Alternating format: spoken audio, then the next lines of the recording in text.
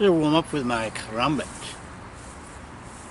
So the karambit you have, I'm already both stabbing and slicing.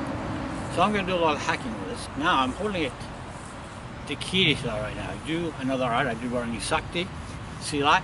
If I was to do there, I go deep here, allowing me to flail and grab and hit this way. But I'm going to start here. So right away, I can focus on all my 12 strikes. I can start to add my footwork in, which is kind of important. I love the Takiri footwork. Why? Because it gets me out of the way. For me, getting out of the way is so important. Now, as we do these warm-ups, we want to think of our blade line always blade line.